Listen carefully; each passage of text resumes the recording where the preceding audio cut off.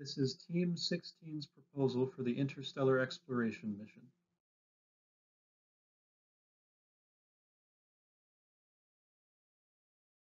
The objective of our mission is to send a 50-kilogram scientific payload to the interstellar space within 20 years or less, and to send back data to Earth for an additional 20 years after crossing the heliosphere border. Similar missions to this have been, of course, Voyager and New Horizons. Why is this important? Our knowledge of the heliosphere and interstellar medium is incomplete, so a dedicated mission to this area is ideal. Our stakeholder, of course, will be NASA. Financial projections are based off of course, Voyager and New Horizons, placing our mission in the $900 million ballpark. Funding will be supplied by, of course, NASA, Roscosmos, and ESA. CONOPS for our mission is as follows, with a launch, ejection burn, gravitational assist burn around Earth, as well as other planets, followed by an interplanetary cruise and interstellar cruise. Each subsystem of the probe has a critical event in the CONOPS where it is most needed. For example, the structure of the probe is most critical at launch. The probe's onboard propulsion is most critical during gravitational assist burns. Our probe requirements follow directly from the mission requirements in that our power generation system must operate for both the 20-year cruise to the heliosphere and the 20-year cruise after we pass the heliosphere. In addition, it must provide sufficient power to both communications and the scientific instruments for the 20-year cruise, as well as carry at least 20 kilograms of scientific payload, as well as collect, store, and process the data from the payload and send it back to NASA for at least 20 years after escaping the heliosphere. Finally, the probe must be able to execute maneuvers and autonomously navigate in the event of a communication failure, which is extremely likely considering the distances involved.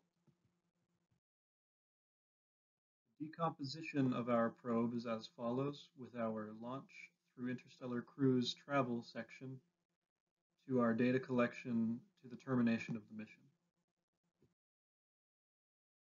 The morphological matrix helped us to characterize our probe as well as the launch vehicle.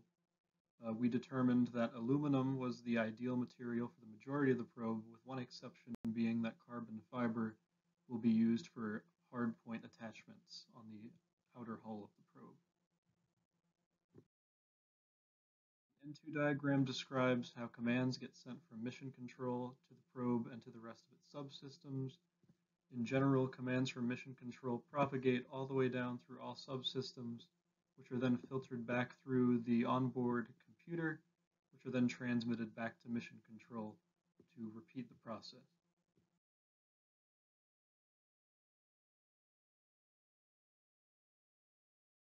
Following trade studies were used to better characterize which materials and technologies we would use for our probe. For instance, for the structural material, it was found, just based off qualitative estimates mixed with some quantitative values, that carbon fiber was the best. However, because that has never been used before, we went with the next best option, aluminum, for the majority of the probe. However, carbon fiber will be used again for the mounting points. For propulsion, it was found that the ion engine would be ideal, with plasma engines in a close second, followed by traditional chemical liquid-fueled rockets.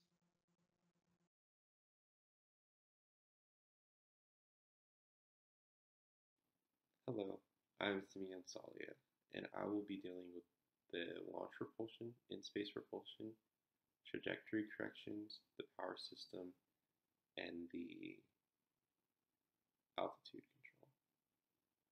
For launch, the Atlas V 500 series will be used. It is capable of putting the probe directly into Earth and space solar escape trajectory with a velocity of 16.26 kilometers per second. The initial velocity will assist in the requirement of the probe to make it to interstellar space within 20 years. Then the next C is an ion propulsion engine, which will be continuously running during operations. The thruster will be running at approximately 75 millinewtons thrust, and only 2 of them will be running at any given time. The power consumption will be 1.5 kilonewtons. The next C's lifetime is approximately 5.5 years, running at a max thrust of 237 millinewtons. Altitude control will be handled by the MR-401 hydrazine rocket engine. While in operation, it will produce 0.09 newtons of thrust, and it will be used to handle spin up and spin down maneuvers as well. Trajectory corrections will be done by the MR-103J. It has an output thrust of 1 newton and is capable of handling emergency maneuvers. It is also capable of working autonomously in case of emergency. The power source of the probe will be a general purpose heat source, radioisotope thermoelectric generator. It is capable of generating 1.8 kilowatts of power using 6 units running off of 7.8 kilograms of plutonium-238. The structure of the probe is summarized in the following slides. We went with an aluminum alloy and carbon fiber combination based off of our trade study and based off of the legacy example of New Horizons. Aluminum alloy honeycomb structures offer a high-strength, low-weight alternative, and they provide excellent electromagnetic shielding to protect the electronics on the probe. Furthermore, the thermal control system on the probe is composed of a Dacron mesh, Mylar, and Kapton film, which have largely remained the same since the time of Voyager and New Horizons. We're trying not to reinvent the wheel.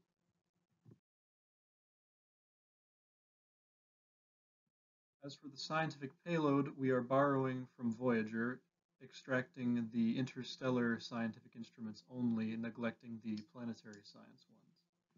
This list is what remained. We have an imaging science system, which is in essence a camera, the ultraviolet spectrometer, the magnetometer, the plasma spectrometer to get a better idea of the structure of interstellar space, a cosmic ray telescope, and the radio telescope science system. Hi, I'm Yuga Ojima.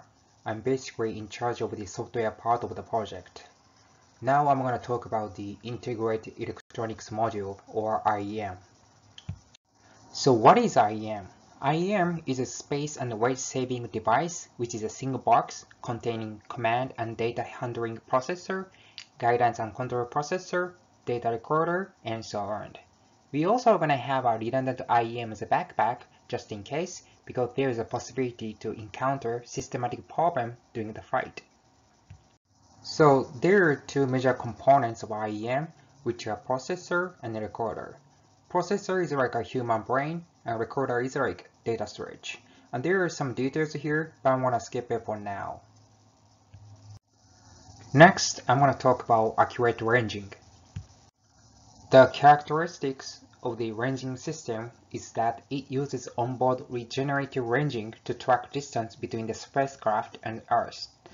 And there are 2 major ranging systems, which are normal ranging and regenerative ranging.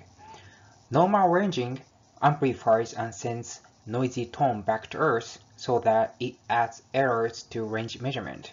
On the other hand, regenerative ranging regenerates tones without noise. Therefore, ground stations can receive much clearer signals and more accurate ranging.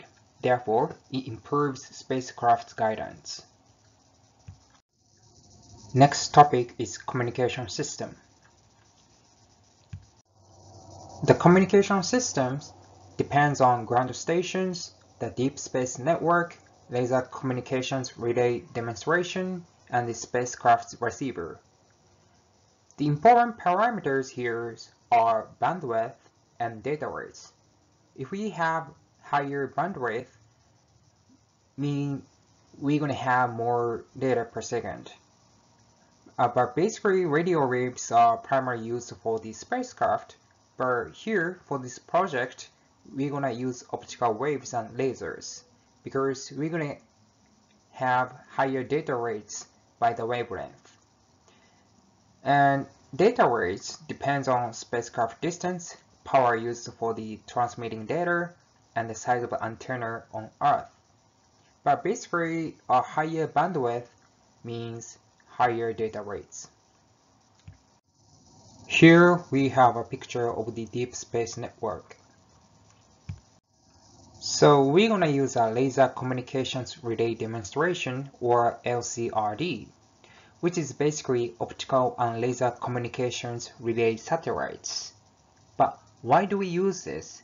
Because optical waves have 10 to 100 times more bandwidth than radio waves, meaning that it packs data into tighter waves so that ground station can receive more data at once.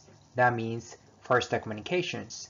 We're also going to have a smaller size so that we're going to have more room for scientific instruments, and lighter weight means being less expensive launch, and so on. But there is also a problem.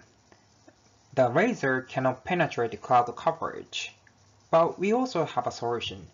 We're going to have more choice for ground stations so that we will be more flexible to avoid weather interruptions. Yep, that's all about our interstellar exploration project. Thank you for watching.